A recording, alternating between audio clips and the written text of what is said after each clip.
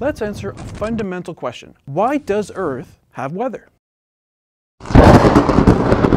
Having weather on Earth comes down to just a handful of components. The sun's rays provide Earth with the vast majority of its heat, and nearly all the energy that goes into the planet's weather systems. If we didn't have the sun, Earth probably wouldn't be here. It wouldn't exist, or it would be a frigid rogue planet. We have the heat from the sun as our first component. But that isn't enough. What do the planets and moons that exhibit weather have in common? They all have an atmosphere, which holds on to some of the heat received from the sun, and which acts as the medium for weather to take place in.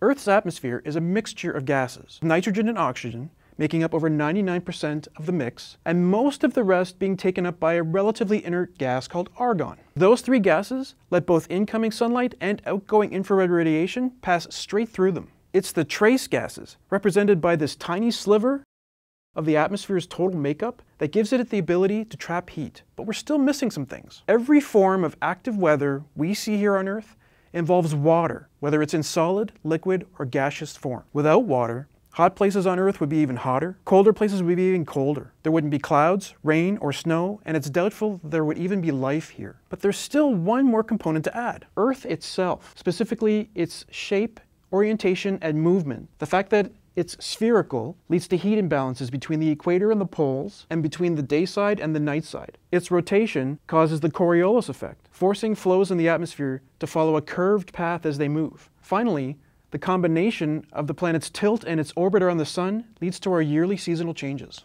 So there you have it. The sun, the atmosphere, water, and the shape and movement of the Earth form the basics of our weather. Join me in episode 2 into the different layers of the atmosphere as we all become a bit more weather-wise.